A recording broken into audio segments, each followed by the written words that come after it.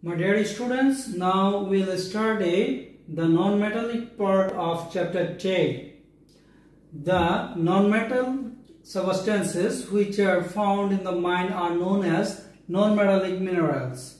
Sulfur is a yellow color non-metal and it can be extracted directly from the mine by fresh process. In this process, 3 1-centered pipes are inserted in the sulfur mine, and through the first pipe superheated water is passed through the mine, and through the second pipe the air is passed with minimum 20 to 22 atm pressure is passed, and the melting point of sulfur is 115 degrees centigrade temperature. Due to the superheated water, the sulfur of mine becomes molten by very short time. Due to the high pressure of the air, the molten sulfur comes out through the third pipe.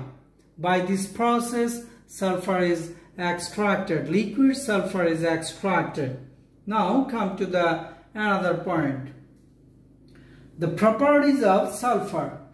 Already I have told you, sulfur is a less reactive non-metal. That's why it is found in the nature as a free element. Sulfur does not react with the component of air at normal temperature. That's why sulfur is heated with atmospheric oxygen to produce sulfur dioxide. Sulfur dioxide, now we will discuss about the properties of sulfur dioxide.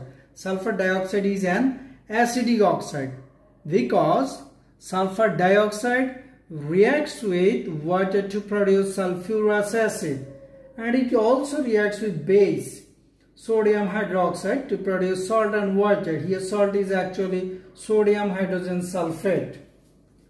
To make it balance, you can write here 2. However, the conditions of acidic oxide is actually oxide must react with water to produce acid, and it must react with base to produce salt and water. It may not react with water, but this is mandatory that the oxide must react with the base. Here sulfur dioxide reacts with the base sodium hydroxide to produce sodium sulfite salt. Now sulfur dioxide is both oxidizing agent and reducing agent. Oxidizing agent, all of you know that the chemical substances which accept electron are known as oxidizing agent. Here sulfur dioxide is an oxidizing agent. Sulfur dioxide reacts with hydrogen sulfide to produce sulfur and oxygen. The oxidation number of sulfur in sulfur dioxide is +4, and the oxidation number of sulfur in sulfur element is 0. So it is seen that the oxidation number of sulfur is decreased from +4 to 0 by accepting 4 electrons. It means reduction reaction occurs here, because we know that the reaction in which electrons are accepted by reactant is called reduction reaction, and also the reactant which accepts electron is known as oxidizing agent.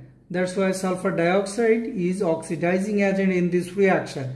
And again, sulfur dioxide, when sulfur dioxide reacts with the aqueous solution of chlorine, that time it produces sulfuric acid and hydrochloric acid.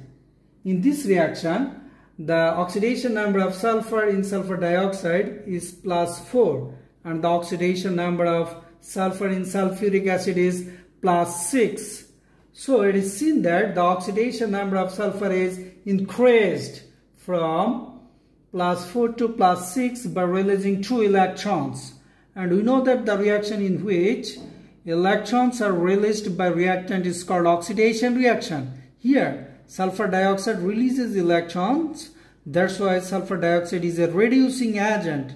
We know that the reactant which reduces electron are known as reducing agent. So it can be said that sulfur dioxide acts as both oxidizing agent and reducing agent. Again, sulfur dioxide is also a bleaching agent. The substances which makes discolor a colorful substance are known as bleaching agent. Sulfur dioxide is a bleaching agent because it reacts with water to produce nascent hydrogen. Nascent hydrogen reduces the colorful substances and makes it discolor. That's why sulfur dioxide is a reducing agent. Again, my dear students, in your textbook it is not given first pipe, second pipe or third pipe. I have given here first pipe, second pipe and third pipe just to make you understand easily, and you can memorize it very easily, but it is not a mistake. Manufacturing of sulfuric acid by contact process. Sulfur is heated with atmospheric oxygen to produce sulfur dioxide gas at 450 degrees centigrade to 550 degrees centigrade temperature, and in the presence of vanadium pentoxide catalyst, sulfur dioxide gas is heated with atmospheric oxygen to produce sulfur trioxide. Then sulfur trioxide is passed through the concentrated sulfuric acid. Then sulfur trioxide is absorbed by concentrated sulfuric acid to produce pyrosulfuric acid. Here, my dear students, if you observe this reaction, you will see that there are two hydrogen atoms. That's why I have written on the right side 2 hydrogen atoms and 1 plus 1, 2 sulfur atoms. That's why I have written here S2 and 4 oxygen plus 3 oxygen equals to 7 oxygen. That's why the resulting formula is H2S2O7. This is known as pyrosulfuric acid, and the trade name of pyrosulfuric is actually oleum. Then required amount of water is added with pyrosulfuric acid to produce sulfuric acid. Now you may ask me, sir, sulfur trioxide reacts with water to produce sulfuric acid. So why don't we add water directly with sulfur trioxide to produce sulfuric acid? Actually, it can't. We don't do this because sulfur trioxide gas, if I pass sulfur trioxide gas through the water directly, it reacts with the vapor of water of the surface of its surface to react with to produce sulfuric acid. Sulfur trioxide reacts with the water vapor on the surface of water to produce sulfuric acid. Sulfuric acid fog, to make it dilute, to make it liquid by condensation, the process becomes very difficult. That's why to produce sulfuric acid, sulfur trioxide does not supply to the water directly. Third, H2SO4 is an acid. My dear students, you have to know that the chemical substances which produce H plus ion in the aqueous solution are known as acid. And again, the chemical substances which react with base to produce salt and water are known as acid. So H2SO4 produces huge amount of H plus ion in the aqueous solution. That is why H2SO4 is an acid. Again, H2SO4 reacts with sodium hydroxide, which is a strong base, sodium hydroxide, to produce sodium sulfate and water. Here sodium sulfate is salt. That's why H2SO4 is an acid. Dilute sulfuric acid does not react with copper because in the reactivity series of metal, the position of copper is below hydrogen. That's why copper can't replace hydrogen from sulfuric acid. That's why the reaction does not occur. Otherwise, dilute sulfuric acid has no oxidation property. That's why dilute sulfuric acid does not react with copper. And you know that if in the aqueous solution the amount of water is higher than the amount of sulfuric acid, then it is known as dilute sulfuric acid.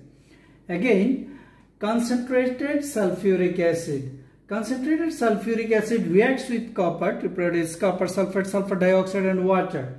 Because concentrated sulfuric acid has oxidation property, it is a very strong oxidizing agent.